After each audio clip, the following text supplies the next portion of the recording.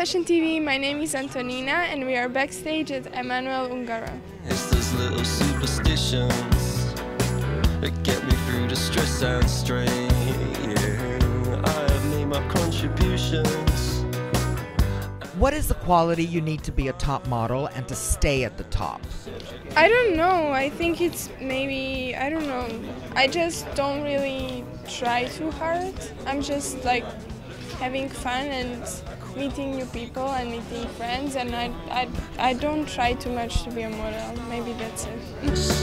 Let's make the most of it. The time we got to. The makeup is so natural and we just have freckles. I love it.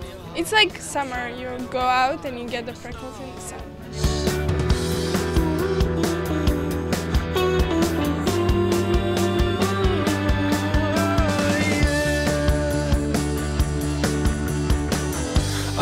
Some calculations, but when I put them to the test, it's those little superstitions. I have white suit, completely white, with a really nice work here, with black, and it's so beautiful, you'll see. Behaving dangerously, leaving traces on each other. When I first time came to Paris, I was 15, so I was really young. And I didn't have any idea, or I mean, you heard stories and everything, but then when you start modeling, you see like many different things. It's just the way which you're gonna go. It's like it can be many different stories of modeling, so you just choose which one. I'm not in love, so don't forget it. It's just some silly phase that I'm going through, and just because. Is there any book, movie, or song that makes you cry? I cry all the time.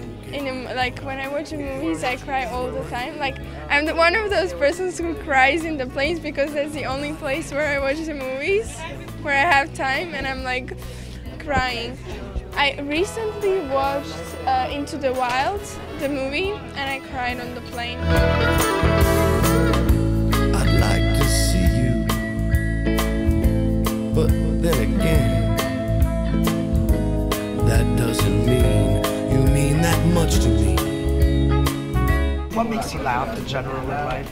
In general, my friends, my family, and I love sunny days. Like a day like this, I was just walking to here and I was like, I could smile at any, like, seeing anything.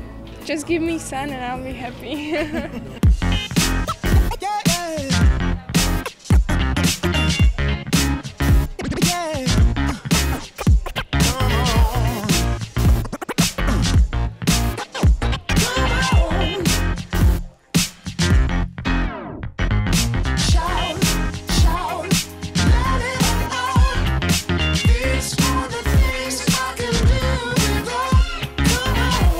And your family? They're in Serbia. I'm going to see them soon. Wonderful. After Paris, you're going there? After Paris, I have a job and then I'm flying back home. So I'm going to see them. I love going there. It's like so relaxing and you don't have to do anything.